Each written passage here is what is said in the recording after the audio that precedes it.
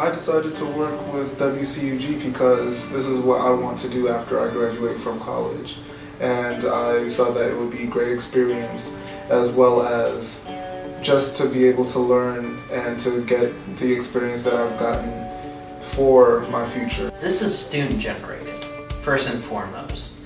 We're running this show, and if we want to run it in a certain way, we're going to be able to do that, being mindful of the FCC regulations. There's a connection for like all of the Columbus State alumni and students to really connect with what's really going on around on campus. I mean, really we cover just about everything, every music genre you can think of, and we have the opportunity to play all of it. The only other places I could think of would be like places like UGA, and even then, I don't think they'll have a wide enough variety to match or beat us. In the future, I think the future is very bright for WCUG, especially with the hardworking people that are involved with it. People are looking for ways to listen to the radio in different ways than just listening to it in their car. I can be halfway across the world, pull up TuneIn on my phone or computer or whatnot, and listen live right then. That's how we're going towards the people who